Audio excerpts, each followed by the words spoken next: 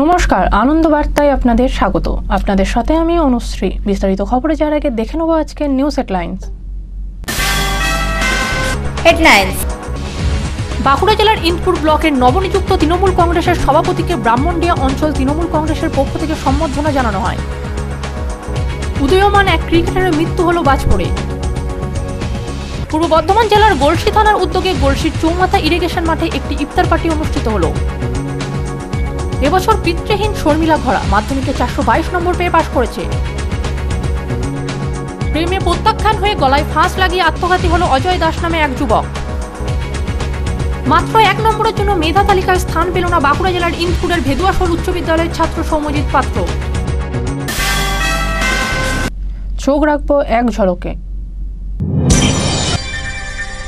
পূর্ব বর্ধমান জেলার ভাতারে বামুনাড়া গ্রাম পঞ্চায়েতের নতুন গ্রামে এক ব্যক্তির পোল্ট্রি ফার্মে ট্যারেন্টুলা জাতীয় মাকড়সা দেখতে পাওয়া যায়। মাকড়সাটিকে একটি জারে বন্দি রেখে খবর দেওয়া হয় ভাতারের বিডিওকে। বিডিওর লোক মারফত সেটিকে উদ্ধার করে বন দপ্তরের হাতে পাঠিয়ে দেন।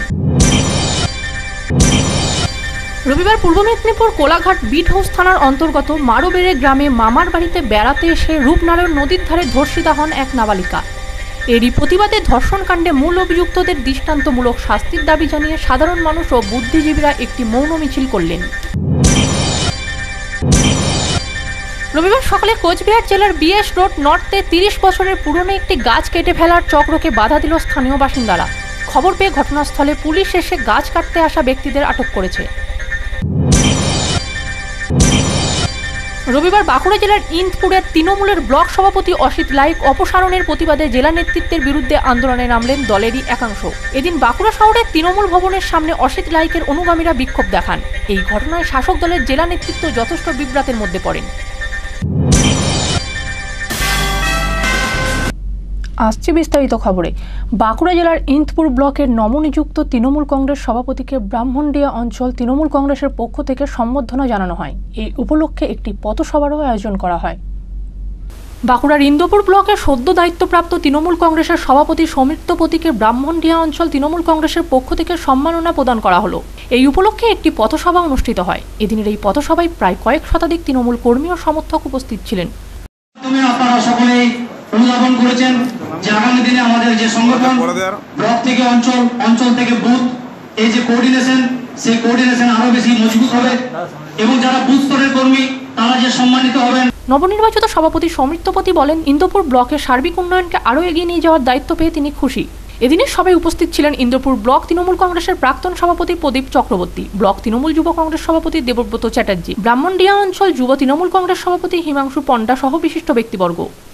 মূল লক্ষ্য আমাকে যেভাবে দায়িত্ব দেওয়া হয়েছে, আমি চাই ইন্দপুর ব্লক তৃণমূল কংগ্রেস ঐক্যবদ্ধ একটা চেহারা গড়ে উঠুক। আমরা বিগত দিন আমাদের কর্মীরা অনেক শ্রম পরিশ্রম ত্যাগ প্রতীক্ষা দিয়ে ইন্দপুর ব্লক তৃণমূলকে 1997 সাল থেকে আজ পর্যন্ত প্রতিষ্ঠা করেছি। কিন্তু আমার লক্ষ্য দলকে এক করা। দল এক করার জন্য আমি প্রতিটি অঞ্চল সভাপতির বাড়ি, বিভিন্ন পঞ্চায়েতের যারা জয়ী সদস্য তাদের বাড়ি, পুরনো যারা 1998 সালে দলটা করেছিল মাঝে বসে গেছে তাদের বাড়ি, প্রতিটি লোকের বাড়ি গিয়ে আমি সবাইকে ঐক্যবদ্ধ করার চেষ্টা করছি। এই জন্য 3 তারিখে আমার অ্যাপয়েন্টমেন্ট পাওয়ার পরও আমি ইন্দপুর ব্লক তৃণমূল কংগ্রেসের কোনো মিটিং মিছিল এখন আমি করিনি। আমি চাইছি সবাইকে এক জায়গায় নিয়ে এসে তাতে যদি সময় লাগে 2 মাস 3 মাস সময় লাগুক, আমি বিভ্রান্ত মানুষকে করতে চাইনি। আমি সবাইকে এক করে একটা ইন্দপুর ব্লক তৃণমূল কংগ্রেসের যৌথ একটা মিটিং করতে চাই। আমার মূল লক্ষ্য হচ্ছে ইন্দপুর ব্লক তৃণমূল কংগ্রেসকে শক্তিশালী করা এবং আমার পাশে ইন্দপুর ব্লক তৃণমূল যুব কংগ্রেস, ইন্দপুর ব্লক মহিলা কংগ্রেস, ইন্দপুর SC/ST ছাত্র পরিষদ সবাই আমাকে সহযোগিতা করছে। আমি মনে করি সবাইকে এক করতে পারবো, এটাই আমার মূল লক্ষ্য। খবর আছে তৃণমূলের একটা অংশ আপনাকে এখন মেনে নিতে পারছে না, এবার আপনি কি বলবেন? ব্যাপার হচ্ছে আমি তাদের বাড়ি যাচ্ছি, তাদেরকেও মেসেজ পাঠাচ্ছি, একটু বিভ্রান্ত তারা তৈরি হচ্ছে, কিন্তু আমি এই বিভ্রান্তটা মনে হচ্ছে কাটিয়ে উঠতে পারবো, সবাইকে এক জায়গায় নিয়ে আসতে পারবো। কারণ সদ্য পদ হারানোর জন্য তার মানসিক নিশ্চয়ই একটা কোনো বিভ্রান্ত হচ্ছে। আমি তার কাছেও মেসেজ পাঠিয়েছি, কারণ তার হাত ধরে আমি রাজনীতিটা যেহেতু করেছি, সেও আমার একজন গুরুদেব পাশে দাঁড়িয়ে আছে। আমি মনে করছি তাকেও ওনাকে ভুল বুঝিয়ে আমার মূল স্রোতে ফিরে আনতে পারবো। আগামী দিনে আমরা 3 জনে ইন্দপুর ব্লক তৃণমূল কংগ্রেসকে শক্তিশালী করতে পারবো। আমি তাড়াতাড়ি ওর কাছে আবেদন রাখছি, উনি যেন ভুল বুঝে আমাদেরকে সহযোগিতা করে আমরা সবাই সাথে একসাথে চলতে চাই। বাঁকুড়া থেকে ইমরান হোসেনের রিপোর্ট, আনন্দ বার্তা। উদীয়মান এক ক্রিকেটারের মৃত্যু হলো বাজপুরে। কলকাতার সম্বরণ ব্যানার্জি ক্রিকেট একাডেমিতে প্রশিক্ষণ নেওয়ার সময় ঘটনাটি ঘটে। মৃত যুবকের বাড়ি হুগলি জেলার শ্রীরামপুর ভট্টাচার্য গার্ডেনের বৈদবাটি পৌরসভার 1 নম্বর ওয়ার্ডে। রবিবার হুগলি জেলার শ্রীরামপুর ভট্টাচার্য গার্ডেনে বৈদ্যবাটি পৌরসভার 1 নম্বর ওয়ার্ডের বাসিন্দা 21 বছরের উদীয়মান ক্রিকেটারের মৃত্যু হল বাজ পড়ে। উল্লেখ্য, দেবব্রত পাল কলকাতায় সম্বোধন ব্যানার্জির ক্রিকেট একাডেমিতে প্রশিক্ষণ নিত। এদিন দুপুরে বাবা দীপক পালের কাছে খবর আসে ছেলে বজ্রাঘাতে মারা গেছে। খবর পেয়ে দেবব্রতর বাবা, মা ও দিদি কলকাতার উদ্দেশ্যে রওনা দেন। দেবব্রত পালের অকাল প্রয়াণে পরিবার সহ গোটা এলাকায় শোকের ছায়া নেমে আসে। ছেলেটা কিন্তু নিঃসন্দেহে ভালো ছেলে, জানেন তো, কেননা আমার ছেলে থেকে একটু বড়, বেশি বড় ছোট নয়। কোথায় খেলতো? ও তো এমনি বাড়িতে এই গলিতে খেলতো, এখানে খেলতো, এবার ওখানে খেলতে গেছে। কলকাতায় যে কবে ভর্তি হয়েছে আমি জানি না, আমি শুনছি যে এরকম মারা গেছে। হ্যাঁ, আমার শুনেই আমার হাত পা থরথর করে। কি কারণে বললো? ওরা কি বললো কি কারণে মারা গেছে? ওই যে কারা এসেছিল বলছে খেলতে খেলতে বলে বাজ পড়েছে না কি হয়েছে আমি আদৌ জানি না, এখন কোথায় আছে জানেন? সকালে তো বেরুলো, এবার বলছে বৌদিও দেখেছে। আমরা আজকে আমাদের দোকানে তো রোজই যায়। সবাই কোথায় ছেলে হিসেবে কেমন ছিল? খুব ভালো ছেলে, খুব ভালো ছেলে। আমার ছেলে থেকে বাবা মা ছাড়া আর কিছু জানে না। আমাদের এই তো বাচ্চাদের সাথে কিছুদিন আগে খেলতো। হ্যাঁ, খুব ভালো ছেলে। ওরা 2 ভাই বোন। দিদিটাই রিসেন্ট চাকরি পেলো। কিসে চাকরি পেলো জানো? সেন্ট্রাল গভর্নমেন্টে। হুগলি থেকে সুজিত গৌড়ের রিপোর্ট, আনন্দ বার্তা। পূর্ব বর্ধমান জেলার গলসি থানার উদ্যোগে গলসির চৌমাথা ইরিগেশন মাঠে একটি ইফতার পার্টি অনুষ্ঠিত হলো। এদিন এই ইফতার পার্টিতে উপস্থিত ছিলেন গলসি থানার ওসি, গলসির বিধায়ক ও বর্ধমান জেলা তৃণমূল কংগ্রেসের সাধারণ সম্পাদক সহ বিশিষ্ট ব্যক্তিবর্গ। পূর্ব বর্ধমান জেলার গলসি থানার উদ্যোগে একটি ইফতার মজলিস অনুষ্ঠিত হলো।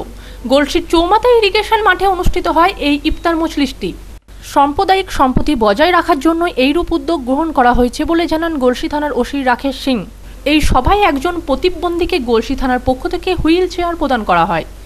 এদিন এই মহতী অনুষ্ঠানে বিশিষ্ট ব্যক্তিদের মধ্যে উপস্থিত ছিলেন গলসি থানার ওসি রাকেশ সিং, গলসির বিধায়ক অলোক মাঝি, পূর্ব বর্ধমান জেলা তৃণমূল কংগ্রেসের সাধারণ সম্পাদক কাঞ্চন কাজী, গলসি 1 নম্বর ও 2 নম্বর ব্লকের তৃণমূল সভাপতি জাকির হোসেন ও বাসুদেব চৌধুরী, গলসি 2 নম্বর ব্লকের তৃণমূলের যুব সভাপতি সুজন মণ্ডল, জেলা পরিষদের সদস্য নুরুনেশা বেগম, নবনির্বাচিত জেলা পরিষদের সদস্য মেহবুব মণ্ডল ও আমানুল্লাহ মণ্ডল। এদিনের এই ইফতারের অনুষ্ঠানে জাতি ধর্ম নির্বিশেষে সমস্ত মানুষ উপস্থিত ছিলেন। গলসি থেকে রাজীব মণ্ডলের রিপোর্ট, আনন্দ বার্তা। ফিরে এলাম বিরতির পর। এবছর কৃত্তিহীন শর্মিলা ঘোড়া মাধ্যমিকে 422 নম্বর পেয়ে পাশ করেছে। সে পূর্ব মেদিনীপুর হরশঙ্কর গাড়কিল্লা শান্তমণি হাই স্কুলের ছাত্রী। মা সরস্বতী দেবী বিড়ি বেঁধে সংসার চালান।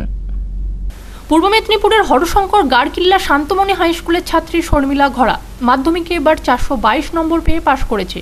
তমলুকের হরশঙ্কর এলাকার বাসিন্দা শর্মিলার বাবা তরুণ ঘোড়া বেশ কিছুদিন আগেই মারা গেছে। মা সরস্বতী ঘোড়া বিড়ি বেঁধে কষ্টের মধ্যে সংসার চালায়। মাধ্যমিক পাশ করার পর উচ্চ মাধ্যমিক পড়ানোর ক্ষমতা নেই তার মায়ের। মেয়ের পড়াশোনা চালিয়ে যাওয়ার জন্য যদি কোনো সংস্থা বা ব্যক্তি সাহায্য করে তাহলে সে পড়াশোনা করতে পারে। আমাদের খুবই গরিব, আমি তো পড়তে পারবো না। আমাদের কেউ সাহায্য করলে তাহলে পড়তে পারবো। আমার খুব পড়ার ইচ্ছা আছে, আমি পড়তে চাই। কোন স্কুল? সাহায্য করে হরশঙ্কর গাড়কিল্লা শান্তমণি হাই স্কুল। ও, আপনি কি কাজ করেন? আমি তো বিড়িবাতি মায়ের সঙ্গে। মায়ের সাথে খেলবে, আপনার আর কেউ নেই? না। এ ব্যাপারে সকলের কাছে আবেদন জানিয়েছেন শর্মিলা ঘোড়া ও তার মা সরস্বতী ঘোড়া। আমাদের তো কেউ নেই, মেয়েটাকে পড়াইতে পারবো না। যদি কেউ সাহায্য করে তাহলে মেয়েটাকে পড়াতে। আপনারা কি করেন? বিড়িবাঁধি। আপনাদের উপরে কেউ নেই? আমার মাথার উপরে কেউ নেই। 422। ও, ভালো র্যাঙ্ক করেছে তো। টিউশনি দিতে পারিনি, একটা টিউশনে অতটা রেজাল্ট করছে। কঠিন অসুখ হয়ে গেলে পরীক্ষার সময় 15 দিন আমি হাসপাতালে ভর্তি ছিলাম। পূর্ব মেদিনীপুর থেকে সুদীপ্ত আগুয়ানের রিপোর্ট, আনন্দ বার্তা। প্রেমে প্রত্যাখ্যান হয়ে গলায় ফাঁস লাগিয়ে আত্মঘাতী হলো অজয় দাস নামে এক যুবক। ঘটনাটি ঘটেছে নদিয়া জেলার ধানতলা থানার হিজুলিতে। নদিয়ার ধানতলা থানার হিজুলিতে অজয় দাস নামে এক যুবক প্রেমে প্রত্যাখ্যান হয়ে আত্মঘাতী হলো। পারিবারিক সূত্রে জানা যায় অজয় দাসের সঙ্গে এলাকারই একটি মেয়ের সাথে তার 4 বছরের প্রেমের সম্পর্ক ছিল।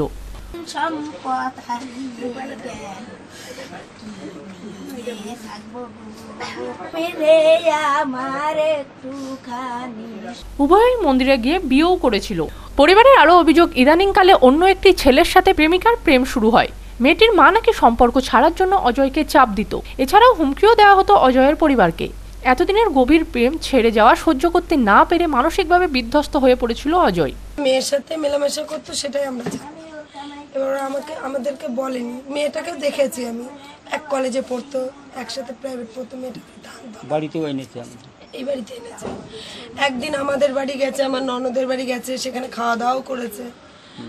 এইবার বন্ধু হিসেবেই জানি ওরা যে ভেতর এতটা। এবার পরে সেদিন শুনলাম বিয়ে করেছে মেয়েটাকে। বিয়ে করে অবশ্য বাড়ি আনেনি।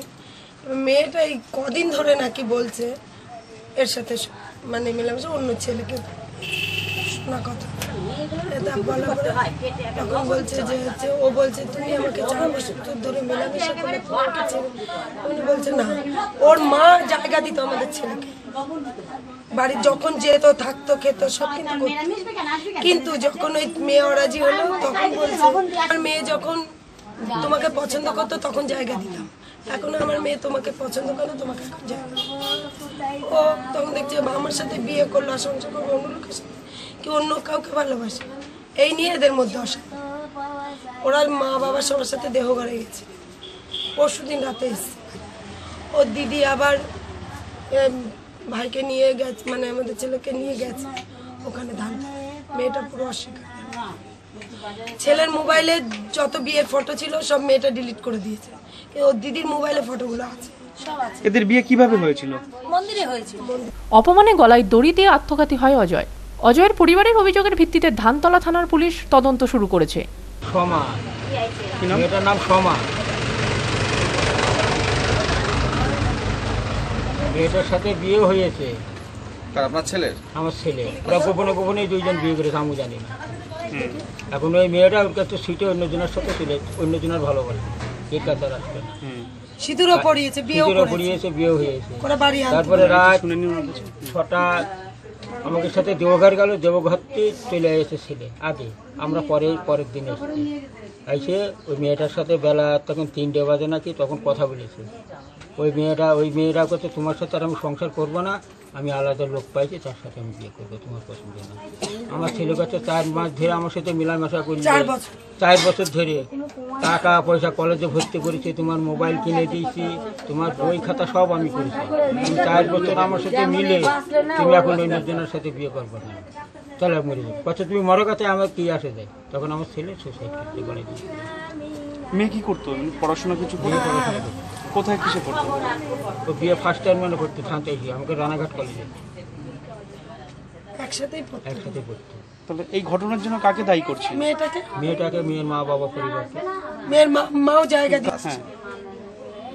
মেয়ের মাই বলেছে মরুক দিয়ে তো আমার কি যায় আসে, আমার ছেলের সাথে দেবো না। তখন আমার ছেলে বলেছে তাহলে 4 বছর ধরে আমার সাথে ঘুরেছি, আমার টাকা পয়সা দিয়েছি, মোবাইল কিনে দিয়েছি, সব কিছু কিনে দিয়েছি, এখন আমার সাথে বিয়ে করবে না কেন? সুদের মাটলো কেন? তাহলে বলছে তোমার সাথে আমার মেয়ে আছে, অন্য জনের পেয়েছে, তার সাথে চিনে গিয়েছে। ওই শুনে আমার ছেলে কিভাবে ছেলে মারা গেছে বলাই দিবি। কি নাম আপনার ছেলে? অজয় দাস। আপনার নাম? আমার নাম মুরালি দাস। আপনি কি চাইছেন এখন? এখন আমি বিচার চাই। নদিয়া থেকে কৌশিক রায়ের রিপোর্ট, আনন্দবার্তা। ফিরে এলাম বিরতির পর। মাত্র 1 নম্বরের জন্য মেধা তালিকায় স্থান পেল না বাঁকুড়া জেলার ইন্দপুর ভেদুয়াশোল উচ্চ বিদ্যালয়ের ছাত্র সৌম্যজিৎ পাত্র। তার প্রাপ্ত নম্বর 480। বাঁকুড়ার ইন্দপুরের ভেদুয়াশোল উচ্চ বিদ্যালয়ের ছাত্র সৌম্যজিৎ পাত্র উচ্চ মাধ্যমিক পরীক্ষায় 480 নম্বর পেয়েছে। 1 নম্বরের জন্য সে মেধা তালিকায় স্থান করতে পারেনি। 10ম স্থান যারা দখল করেছে তাদের প্রত্যেকে 481 পেয়েছে। সৌম্যজিৎ কলা বিভাগ থেকে বাংলায় 94, ইংরেজিতে 92, সংস্কৃতিতে 98 ও দর্শনে 98 পেয়েছে। সৌম্যজিৎ জানায় পরীক্ষা ভালো হয়েছিল, ভালো ফলের আশাও করেছিল। মেধা তালিকায় স্থান না পাওয়ায় সে হতাশ। ইংরেজিতে ভালো ফলে তার আশা ছিল, ঠিক করেছে ইংরেজি বিষয়ে স্কুটনি করবে। কিন্তু ঘরের সবাই ভালোই বলছে, বাড়ির সবাই ভালো বলছে, বেশি খারাপ লাগছে না। বাট ওই যদি 1 নম্বর হয়ে বোর্ডের মধ্যে র্যাঙ্কটা চলে আসতো তাহলে স্কুলের নামটাও একটু উজ্জ্বল করতে পারতাম, এটা তাহলেই খুব ভালো লাগতো। ভবিষ্যতে তুমি কি নিয়ে পড়াশোনা করতে চাও? ভবিষ্যতে আমি ইংলিশ অনার্স করে তারপর WBCS বা IAS পরীক্ষাগুলো দিয়ে একটা ভালো প্রশাসনিক পদে একটা চাকরি পেতে চাই। তোমাকে কে বেশি হেল্প করেছে পড়াশোনার ব্যাপারে? পড়াশোনার ব্যাপারে আমার বাবা, মা, দাদু ভাই সবাই আমাকে খুব সাহায্য করতো। তাছাড়া আমার সমস্ত গৃহ শিক্ষক এবং সমস্ত স্কুলের শিক্ষক আমার স্কুল দিনের প্রায় অর্ধেকটা আমার স্কুলেই কেটে যেত। তাই স্কুলের সমস্ত শিক্ষককে আমার এই যে সাফল্য হয়েছে তার পুরো ক্রেডিটে আমার স্কুলের শিক্ষক এবং গৃহ শিক্ষক আর আমার বাবা মায়ের প্রতি যাচ্ছে। স্কুল থেকে আমি অনেক কিছু শিখেছি, আমাকে সমস্ত কিছুতে স্কুলেই সাহায্য করে। পড়াশোনার বাইরে অন্যান্য শখ বা অন্যান্য কি ভালোবাসো? হ্যাঁ, পড়াশোনার বাইরে আমি গান, ডুবি তবলা, গিটার, ছবি আঁকা আর এরকম প্রতিদিনই বিকেলবেলায় খেলাধুলা সমস্ত কিছু করতাম। কত ঘন্টা পড়তে মোটামুটি রুটিন করে? দিনে পড়া হতো মোটামুটি সমস্ত কিছু প্রাইভেট টিউশন বা স্কুল ছেড়ে মোটামুটি 5 ঘন্টা করে, আর টেস্টের পরে পড়াটা একটু বেড়েছিল আর কি। ছেলের সাফল্যে অত্যন্ত খুশি বাবা ও মা। সৌম্যজিতের বাবা সৌমেন পাত্র এই ভেদুয়াশোল উচ্চ বিদ্যালয়ের সহপ্রধান শিক্ষক। আসলে 1 নাম্বারটা তো 1, এই জন্য একটা আফসোস থেকে গেল যে 1 নাম্বার পেলে 10-এর মধ্যে 1 হয়ে যেত এবং বিশেষ করে আমাদের এই বিদ্যালয়ের নামটা উঠে আসতো। এটাই আমার কাছে বেশি গর্ববোধ হতো। আমাদের বিদ্যালয়ের নামটা আসতো, মফস্বল একটা স্কুল, ভালো রেজাল্ট করেও পিছনের দিকে রয়ে গেল আর 10-এর মধ্যে এলো না, এটা একটা খারাপ লাগছে আর কি। আর আমাদের স্কুলের 210 জন পরীক্ষার দিয়েছিল, তার মধ্যে 80%-এর উপরে আছে 52 জন আর 90%-এর উপরে আছে 10 জন, 60%-এর উপরে আছে 64 জন। এই দিক দিয়ে আমাদের ইনপুর ব্লকের মধ্যে সবচেয়ে হয়তো ভালো রেজাল্ট আমাদের বিদ্যালয় হয়েছে আশা করি। আর যদি 1 নাম্বার হয়ে যেত তাহলে বিদ্যালয়ের নামটা উঠে আসতো, আমাদেরও প্রচার বাড়তো, স্কুলের প্রচারটা বাড়তো, আর স্কুলের শিক্ষক হিসাবে আমার বেশি গর্ববোধ হতো। বাঁকুড়া থেকে ইন্দ্রাণী সেনের রিপোর্ট, আনন্দবার্তা। পশ্চিম বর্ধমান জেলার দুর্গাপুরের সুমন গড়াই এবছর উচ্চ মাধ্যমিকে 468 নম্বর পেয়েছে। বাবা দিনমজুর, ভবিষ্যতে সে ডাক্তার হতে চায়। পশ্চিম বর্ধমান জেলার দুর্গাপুরের ইছাপুরে সুমন গড়াই এবার উচ্চ মাধ্যমিক পরীক্ষায় 93.6% নম্বর পেয়ে ইছাপুর হাই স্কুলে প্রথম স্থান দখল করেছে। তার প্রাপ্ত নম্বর 468। সুমন সেবা বিভাগে শিশু কেন্দ্রের ছাত্র ছিল। বর্তমানে ওই পাঠদান কেন্দ্রেরই শিক্ষক। ভবিষ্যতে সে ডাক্তার হয়ে গ্রামে গ্রামে সেবা করতে চায়। বাবা দিনমজুর। আমি ইছাপুর এনসি উচ্চ বিদ্যালয় থেকে এবছর 93.6% মার্কসে সায়েন্স বিভাগ থেকে উত্তীর্ণ হয়েছি এবং আমি ভবিষ্যতে ডাক্তার হওয়ার, মেডিকেল পড়ে ডাক্তার হওয়ার ইচ্ছা রাখছি। আর আমার এই সাফল্যের জন্য আমার মা বাবা সব থেকে বেশি সাহায্য করেছেন, সব থেকে বেশি আমার বাবা খুবই সাহায্য করেছেন এবং দিদিও। আর আমার এই বিবেকানন্দ বিকাশ পরিষদের যে সেবা ভবন চলছে, সেই সেবা ভবনে আমি যখন শিশু সংস্কার কেন্দ্রে বিবেকানন্দ বিকাশের শিশু সংস্কার কেন্দ্রে পড়তাম, তখন গীতা দি এবং বিপুলি দি আমাকে আমার ভিত্তি তৈরি করতে সাহায্য করেছিলেন।